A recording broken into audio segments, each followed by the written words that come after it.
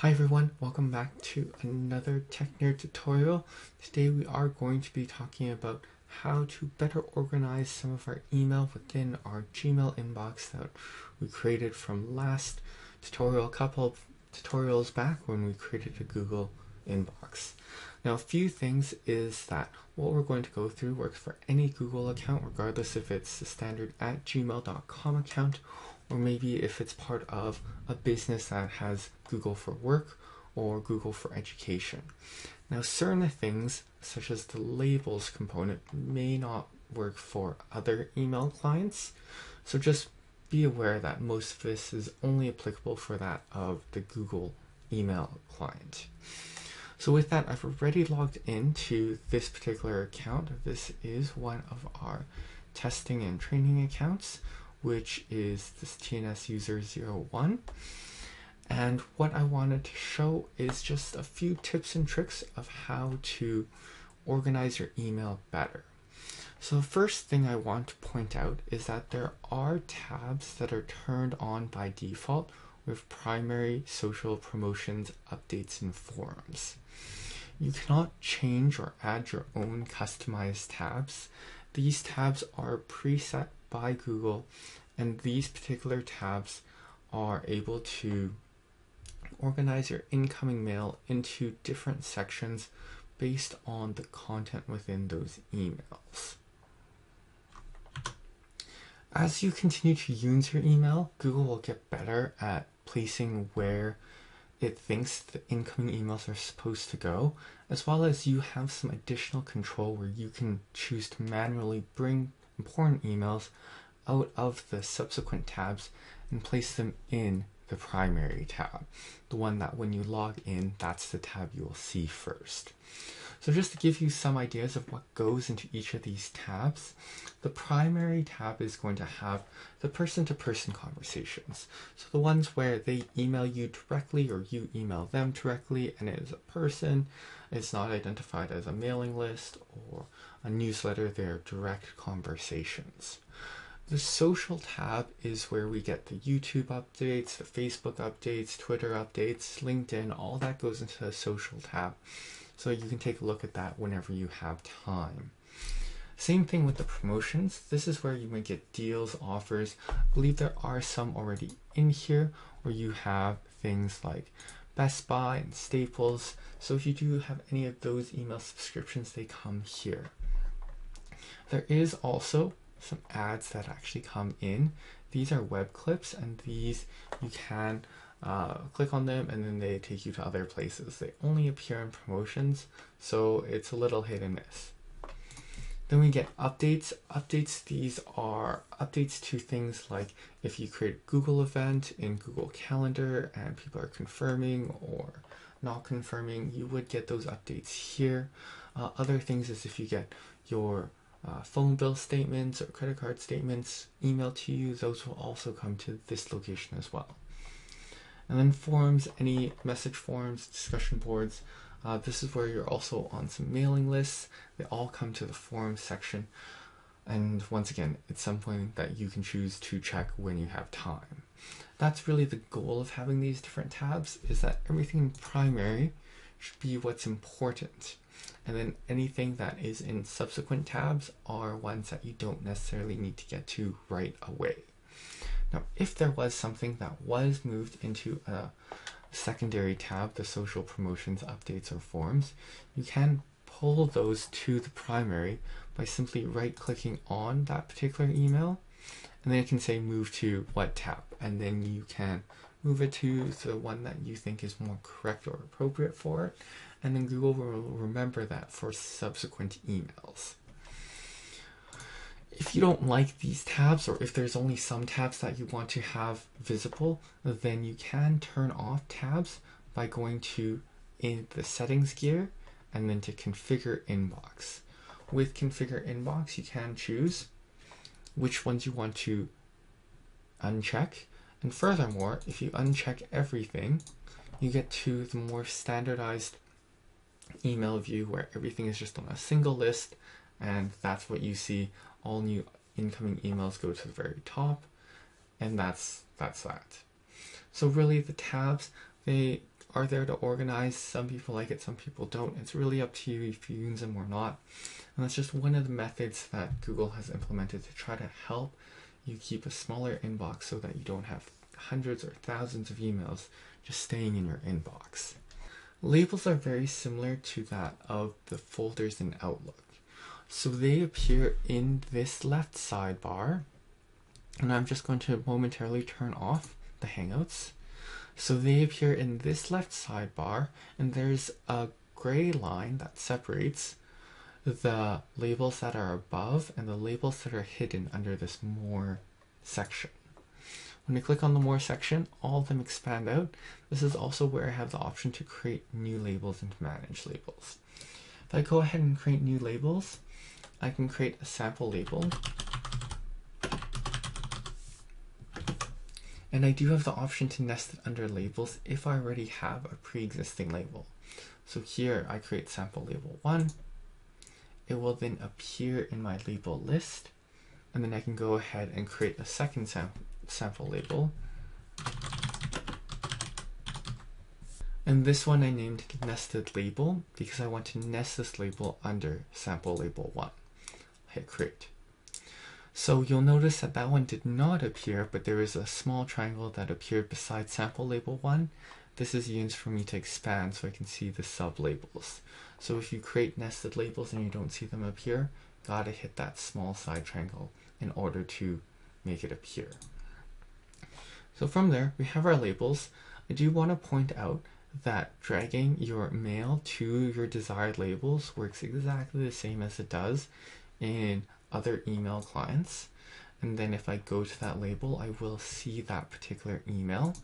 But the one thing that is different is that I'm not stuck with the one label. So here there's sample label 1.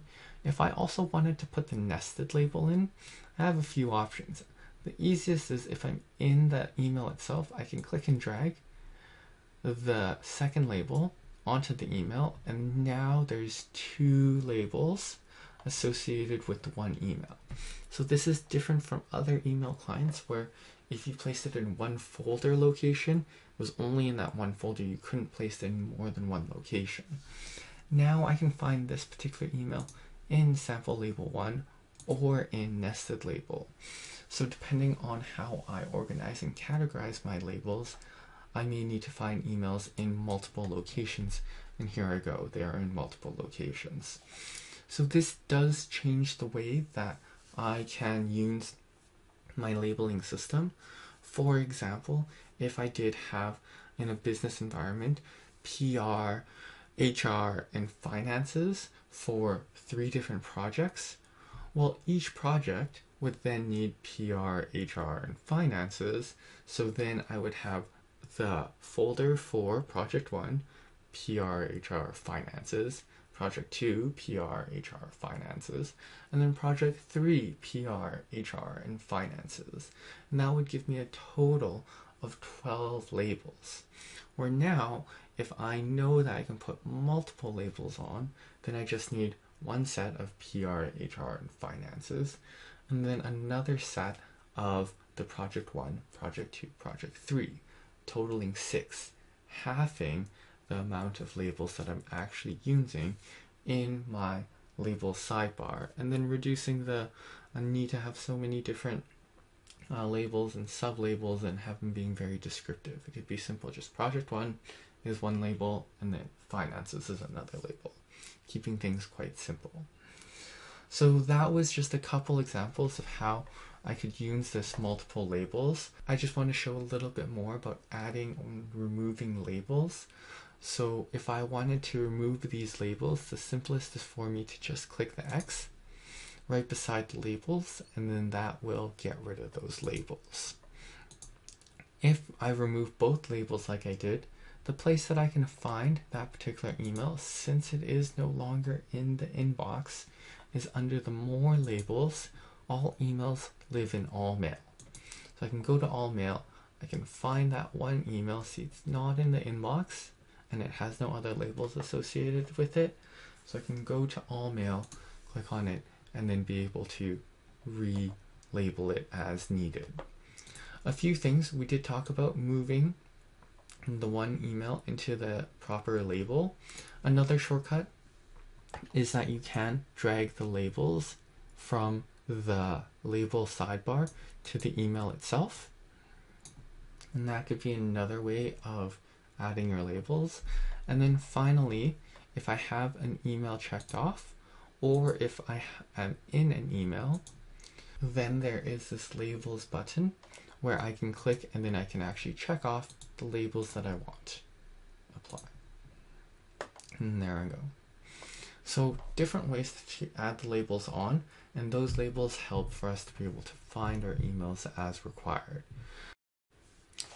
Some additional features with labels is that we can color our labels.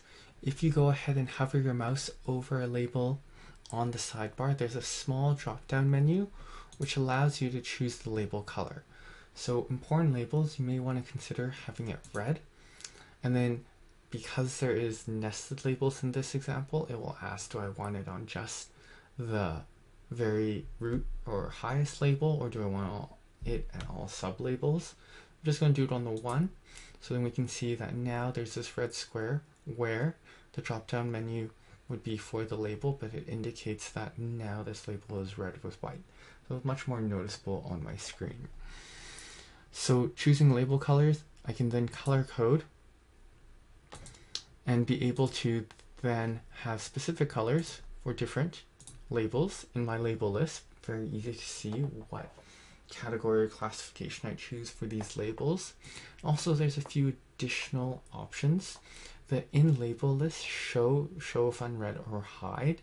This determines whether or not I will see the label in the sidebar above or below this more labels.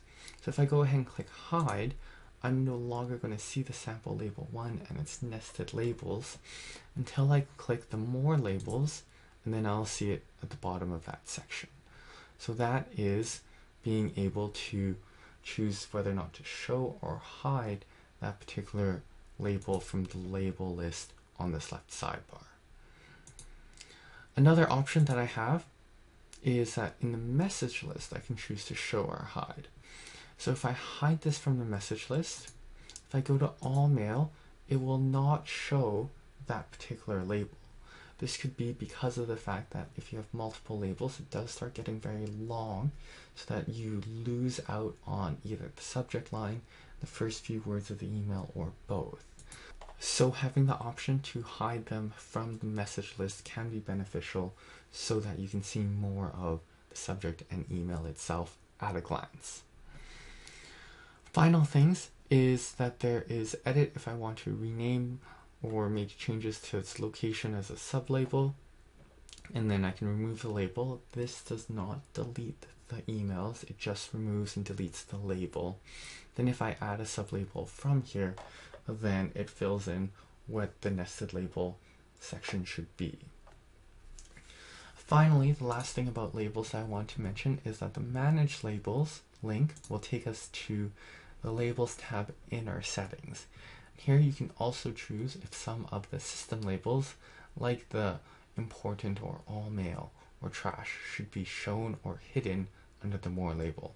So I like seeing my all mail and my trash, so I tend to keep those above so that it's easier for me to quickly go there. Furthermore, there are the categories, which are the tabs previously mentioned, and then the user created labels, and once again show in label list, show in message list, and remove and edit those particular labels. Now you may note that in the label list I still currently cannot actually select more than one label and say I just want all the emails with sample label 1 and nested label in it. So in the example before, I want to find emails from project 2 that are finances. Well, I can't do that right now by just clicking on the sidebar. So when we come back in another video, we'll show and demonstrate how we can apply searches that we can find multiple labels associated with a single email. So till then, thank you so much for watching. Please subscribe if you haven't already and hit that like button. If you have any questions or comments, leave it in the comments below. Until next time, thanks for watching.